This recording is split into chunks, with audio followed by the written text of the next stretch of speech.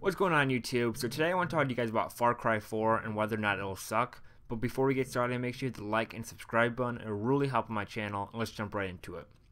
So basically the story is about a guy named AJ Gale who returns to Kyrat, which is Ubisoft's fake little area in Southeast Asia.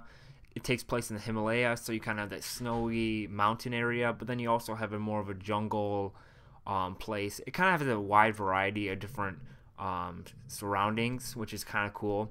And he goes there to scatter his mother's ashes after she has passed away.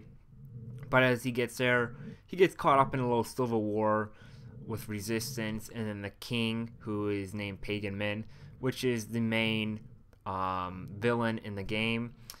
And in case you don't know about Far Cry, it's a completely open world, which is really sweet, and Far Cry 4 will be about the same size, maybe a little bit bigger than the previous Far Cry 3.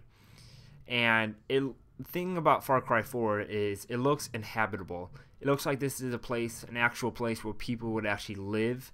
Unlike Far Cry 3, the environment Far Cry 3 just didn't really feel like I was actually there. But Far Cry 4 makes it more immersive, which is a very good plus for the game. Another thing that Ubisoft is really pushing for this game is they have tons of animals. Far Cry 3 had a lot of animals in it too, but now you have a more interactive experience with the animals, such as the elephant that you can ride and attack all the villains and the enemies and stuff like that.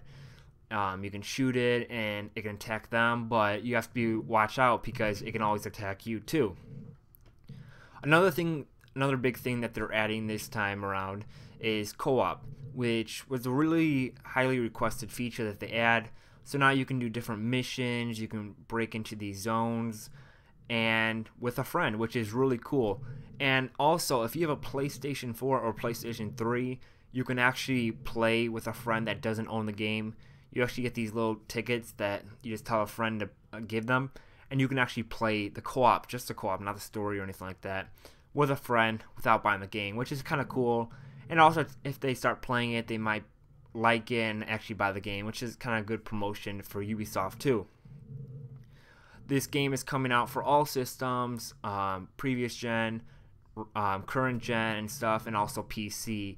And if you get on a PS4 and Xbox One, they're targeting a full 1080p 30 FPS. But obviously, if you have a PC, it just depends on your specs. You can run it at like 4K, 60 FPS, whatever. But it mainly depends on your rig. This game looks a lot of fun. Previously, up until now, I wasn't too excited for it. I probably wasn't going to buy the game. But now that a lot of people have been playing it, I've been seeing more gameplay and their impressions. It looks like a lot of fun. I'm definitely going to pre-order it when I can and download it. So I definitely will buy it.